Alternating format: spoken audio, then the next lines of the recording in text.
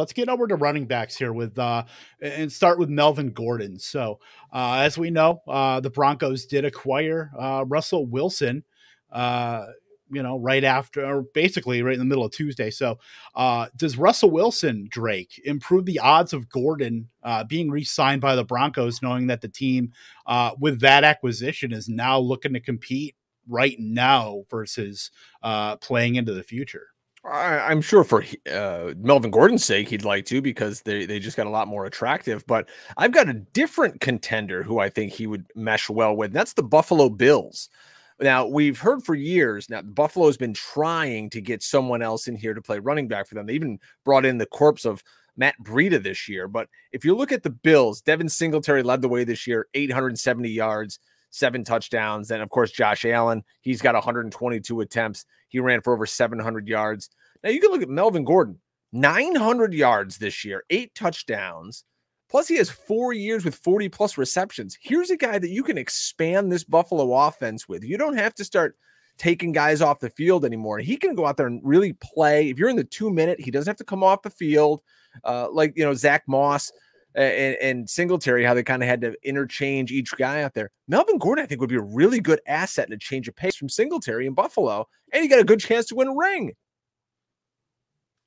Yeah, I like it a lot. I mean, I know we're in a time crunch at this point, so I will say mine, and I think he should go back to Broncos for pretty much the same reasons that Drake just said, except that he's already been there. And, we talked about Bill Belichick a second ago, how, he's one of the greatest coaches in the league. He's been using 2 backs for 20 years now.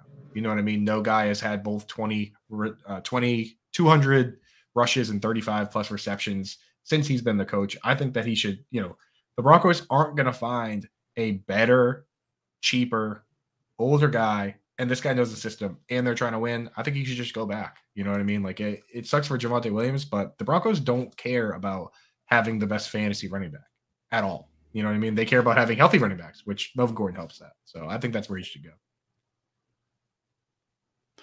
Yeah, I would say he sticks with the Broncos too. I mean, as everybody wants Javonte season, but as far as a winning football team, I mean, the NFL almost demands that you have more than one capable running back right now. And that's right now, Gordon is still plenty capable, receiving and rushing, to pair with Javonte Williams. I mean, both were fine in fantasy. I mean, Gordon is still fine as far as an NFL running back. He's not dead.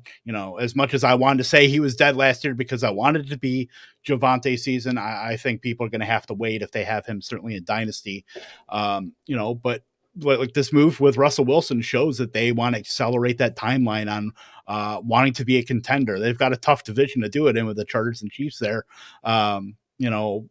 The Chargers are on the cusp of the playoffs. The Chiefs obviously being, a fantastic team. But, I mean, Gordon certainly gives the Broncos you've got Nathaniel Hackett, you got Justin Outen there coming from Green Bay, who just has been running a 2-back system with Aaron Jones and A.J. Dillon. So, they're going to be running that Shanahan, McVay kind of system in Denver, and you have 2 ready-made running backs. If you can convince Gordon to come back, it's going to benefit both of them. And it's going to, I think that kind of system is going to work out certainly well to at least compete in the AFC West. And, I think they'll be the one division that does get 3 teams in again.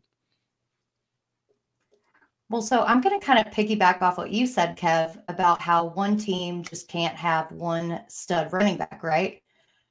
And hear me out. I think he's going to go back to the Chargers. We all know that Eckler is the #1 running back in LA, but who was behind him last season? You have Justin Jackson, who had that one great game, but a lot of that was garbage time. Then you have Larry Roundtree, Josh Kelly, all pretty much struggled when Eckler was out or needed a break last season. And I think the Chargers are backed up against the wall now that Russell Wilson has come in. They know that they need to compete. They need every position, including backup positions, to be stacked. The Chargers ranked 5th in pace of play in 2021. So even if Gordon is in a backup role, that's 10 to 15 touches a game. I mean, he averaged 15 touches a game in Denver. And I think he gets an upgrade here because the Chargers have a better offensive line. So I think that if he were to go back to the Chargers, he would still remain fantasy relevant and probably put up better numbers.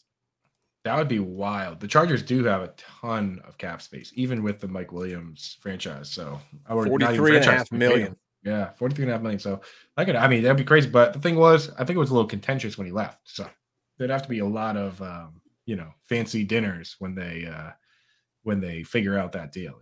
It's gotta unburn some of those bridges. I think. Man, but they weren't even really like in contention for the championship back then. Now that they are, I think they'd be willing to overlook a little bit of that mouthing. Yeah. I mean, that would be a great landing spot for him. No question. Yeah, for sure.